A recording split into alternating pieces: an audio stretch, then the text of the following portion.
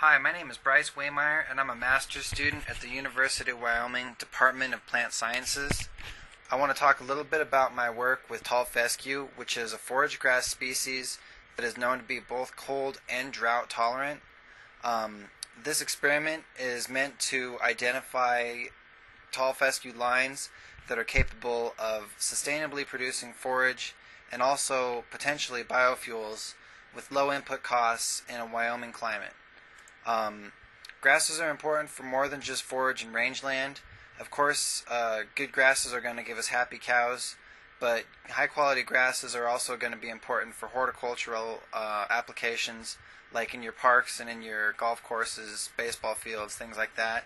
And tall fescue is a good species for a number of different reasons. It performs well in all across the nation, as well as into the northern parts of Canada.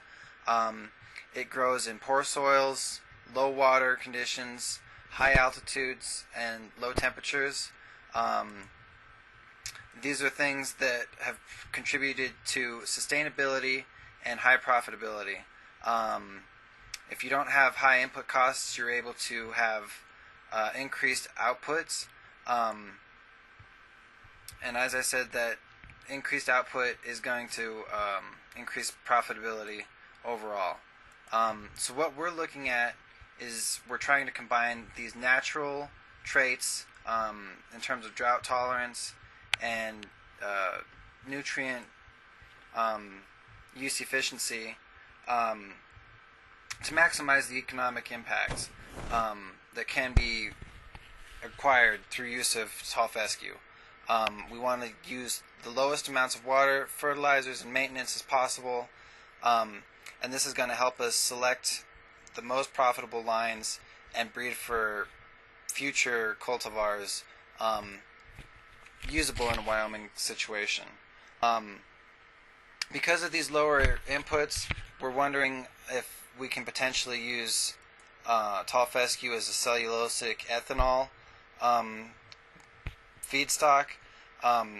This would help take some of the stress off of our corn producers. Corn is difficult to cultivate for ethanol because of its high requirements of fertilizers and water, and these requirements reduce your sustainability as an ethanol biofuel, not to mention your reduction in cultivatable land for food production.